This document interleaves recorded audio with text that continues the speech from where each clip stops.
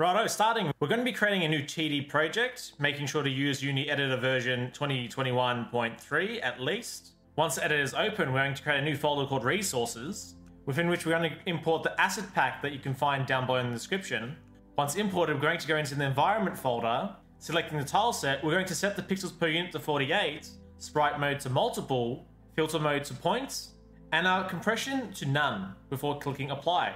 Now heading into sprite editor, we're going to click slice, leave it on automatic, and just simply press slice. Upon which, in the bottom left sprite, we're going to modify it so the width is 48 while the height is 38 before clicking apply. Now renaming our sample scene to demo within the scenes folder, we're going to create a new game object called platform before dragging it into the resources folder to create a prefab.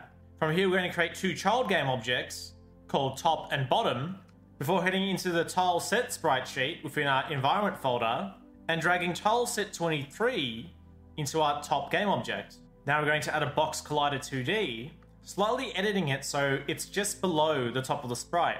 This allows us to have the effect of the player walking on the platform instead of on top of it, making sure to select the used by composite boolean to true. I'll show you why in a moment. Duplicate the tile 4 more times while incrementing their X position by 1. Once done, we're going to drag tile set 21 into bottom, setting its Y axis to -1.1 and its scale to 2. Once again, just like before, incrementing its X axis by 1 for every duplicate. Now heading back into the platform game object, we're going to add a new component, which will be composite collider 2D, setting its body type to kinematic, freezing its Z rotation and Y position. Lastly, we're going to set its composite collider 2D geometry type to polygons. This is to deal with any future issues we might have. Now we're going to select the untagged tag just below the platform name in the inspector, clicking add tag. We're going to create a new tag pressing the plus icon called platform with a capital P before setting platform's tag to our newly created platform tag. Now we're going to select the platform in the hierarchy and duplicate it 3 more times, setting the first duplicate's transform position X value to -6, the second to 6, and the third to 12. We're going to set the camera's size to 2.5, its background color to black, and just arrange it how you would like it.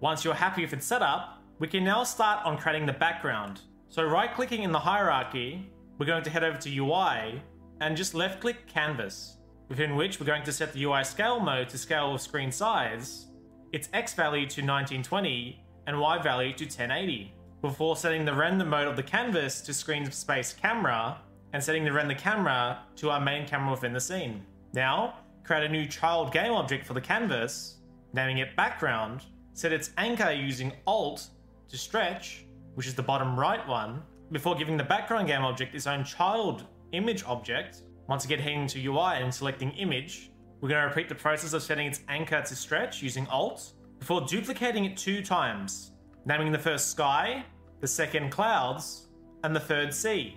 We're going to set the source image within the image components of each image object to what they represent, the first being sky, of course, second being clouds, and third sea. Now we can just reposition it slightly. I set the sea's top position to 555, the cloud's top position to 52, which gives us a pleasant looking background. Now we're going to create a new folder in assets called scripts, within which we create a new C# script called platform controller, as we of course need a script that can control our platform's movement. Within the platform controller script, I'm going to remove the both system imports, as well as the start method, replacing it with a private float called speed with a default value of 5, making sure they give it the serialized field attribute, as well as a private rigid body 2D with a variable name RB2D, once again making sure to give it a serialized field attribute.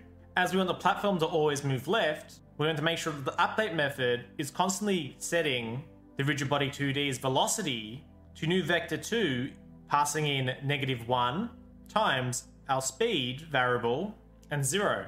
Heading back into the editor and opening the platform prefab, we're going to add the platform controller script, making sure to set the rigid body 2D reference to the platform. Testing it out, everything seems to work fine, except we run out of platform, which is a bit of an issue. So, heading back to our scripts folder, we're going to create a new script called platform pool, where once again we remove both system imports and add in a private game object, which is our platform prefab, making sure to add the serialized field attribute, a private float called current X spawn position, giving it a default of 12, before adding using Unity engine.pool. This gives us access to object pooling, which helps optimize our projects and lower the burden placed on the CPU. So adding public iObjectPool with the type being game object, giving the pool the name m_pool, as well as a get and set. Also following the documentation, we're going to add both a private bool called collection checks, giving a default of true, and a private int called max pool size, with a default of 15. Removing the update method, we're going to initialize mpool within the start method using mpool equals new object pool, giving it the type game object, adding the method create platform, a private method that returns a game object by creating a game object called platform and setting it to instantiate platform prefab, the parent transform being this script's game object. We then disable the platform using platform.setActive passing in false before returning platform. Our next method is onTakeFromPool, a method that's called when a platform's taken from the pool using get, something I'll show a bit later. The method itself takes in a game object of platform, where it sets the platform's transform position to equal new vector 3, passing our current X spawn position with Y and Z being zeros. We then enable the platform's game object by using platform.gameObject.setActiveTrue. Next, we have onReturnToPool, a rather simple method that takes in the platform game object and uses an arrow function to disable the platform game object, using platform.gameObject.setActiveFalse. Of course, just like onTakeFromPool, it's only used when a release is called. Finally, our last method is onDestroyPoolObject, which, as you can imagine, when called, destroys the platform. It's a pretty handy method considering it allows us more control over what the destroy behavior does. But in this case, it just destroys the platform. Finally, we add in our collection checks. We set the capacity of the pool to 10 before adding our max pool size. With that done, save and head back to the editor before selecting all 4 platforms, right-clicking, and selecting create empty parent. We're going to name this new parent to platform holder, giving it our platform pool script as a component, and dragging our platform prefab into its reference. Now, we're going to create a new game object in the hierarchy called platform releaser, resetting its transform, and setting its X position to -12. As for these platforms, it's the sweet spot. Give it a component of box collider 2D, and edit its collider so its height is increased to just below the bottom of the platform, before finally setting the isTrigger boolean to true.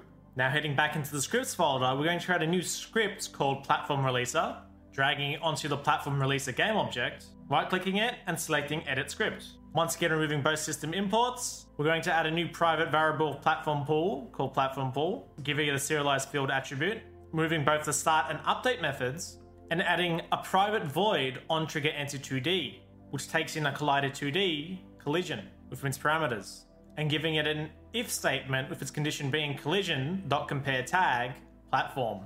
But there's not much we can do without anything to call, so heading back into our platform pool script, we're going to create 2 new public void methods, with the first being spawn platform, which uses an arrow function, our pool variables.get method, and second being a release platform, which takes in a game object of platform, and once again using an arrow function before using our pool variables.release method, passing in the platform. If you want to know more about the get and release methods, feel free to browse the documentation, linked down below. Going back to the platform releaser script, we add our 2 new methods before heading back to the editor. Set the platform pool reference to platform holder within our platform releaser game object, and test it out. And it works perfectly. For slight hiccup, that's okay, we can fix that. Just going to set the first platform to 0. The second platform to -6. The third platform to 6. And the last one to 12. Testing again, and we have no gaps. Excellent. With our platforms working, we're going to head back into our resources folder, into our asset pack, this time going into the player sprites. Selecting both idle and run, using shift, we're going to set the pixels per unit to 48. the sprite mode to multiple, filter mode to point, and compression to none before clicking apply. Now just selecting idle, we're going to click sprite editor, slice, we're going to set the grid by cell size to 48 by 48, click slice and apply, doing the same to the other. Now within the assets folder, we're going to create a new folder called animations. Before in the hierarchy, we're going to create a new square game object. We're going to 2D object, sprites, and clicking square. Rename the game object to player, and position the player where would you like it to be.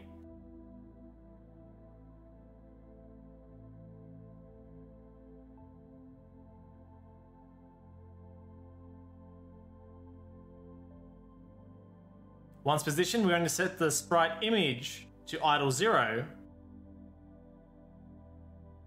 before giving our player game object a new sorting layer by clicking defaults, add sorting layer, clicking the plus icon, and naming the new layer player. Making sure to set the sorting layer on the player game object to player.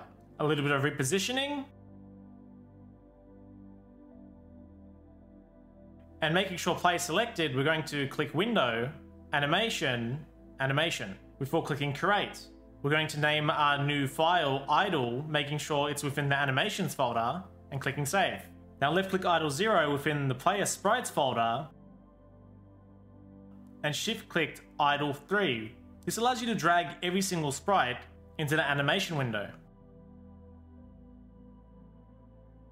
Doing the same for run, we're going to left click the idle drop down within the animation window, select create new clip, and do the same thing but for the run sprite sheet.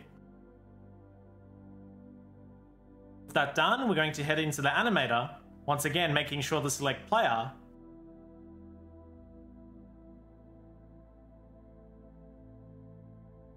we're going to right click idle, select make transition, and click run. Heading into our parameters, we're going to create a new bool called isRunning, setting the transition condition by pressing the plus icon, which should give you the condition set to true.